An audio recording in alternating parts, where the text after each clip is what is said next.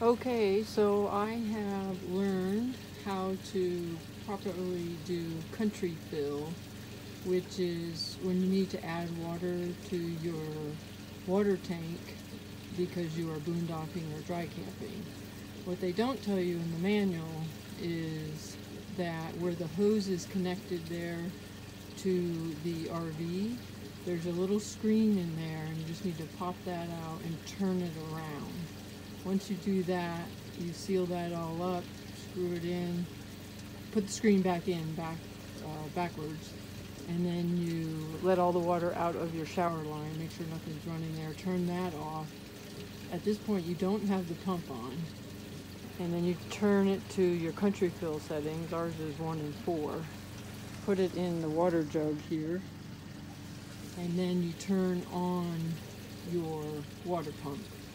And it takes a few seconds, but eventually it starts pumping up the water with no problem.